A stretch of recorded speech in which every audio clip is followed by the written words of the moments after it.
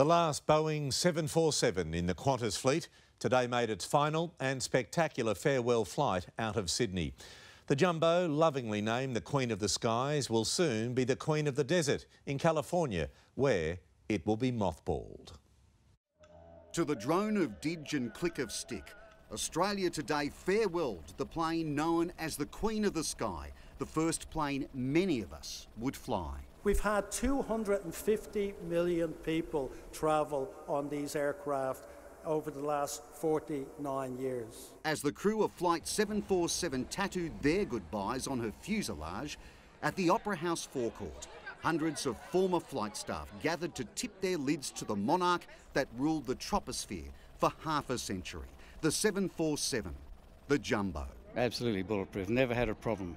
Never had a problem the whole time. She's kept all her children, everyone alive through all the years that I've been, flying on her. Not many aeroplanes have actually lasted that long, so they obviously did something right. The jumbo's history can be plotted by a timeline of flight attendants' kit. Ah, the Yves Saint Laurent.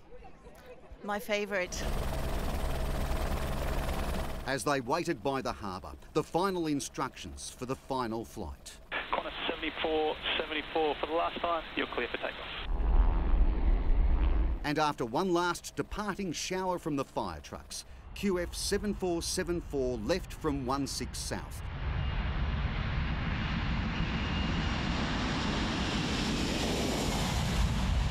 To do her lap of honour over the harbour she had flown many times before.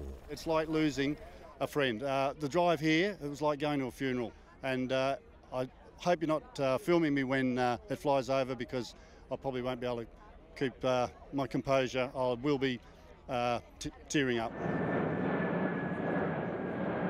And as she roared low across her domain, they cheered her from the ground.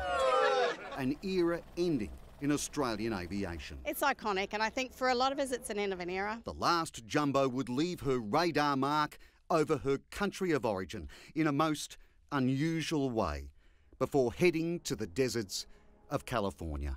Mike Dalton, 9 News. Magnificent pictures on a cracking day. Here's Amber.